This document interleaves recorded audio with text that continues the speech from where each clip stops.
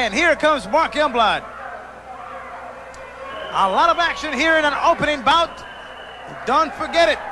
Our big main event Texas death match. Hercules Ayala to challenge the Universal Heavyweight Champion Carlos Colon.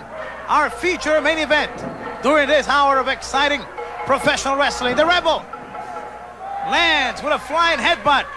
He connected well on Mark Youngblood. He throws him into the ropes, the elbow. He drops Mark Youngblood down. More action here as the Assassin won. It's tagged. He comes in. Trouble for Mark Youngblood. He's in the wrong corner. Knee lift by the Assassin. He dropped Mark Youngblood. And Mark Youngblood is right where he shouldn't be, where the Rebel and the Destroyer are awaiting to do more damage.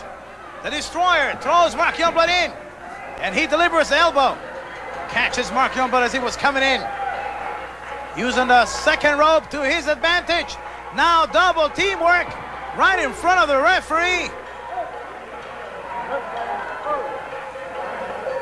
The Destroyer.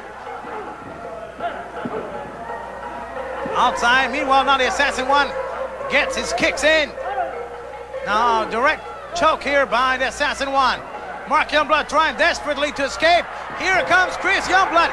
Here comes Invader one. 6-man in the ring. It's a madhouse here. The referee almost got knocked out as the Rebel went flying through the air. Drop kicks by Mark Youngblood. Full Nelson by the Invader one. Flying tomahawk chop by Chris Youngblood. He hooks the legs. He's got him. There's the count. 3 seconds.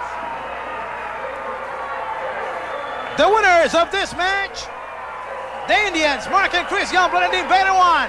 Tremendous.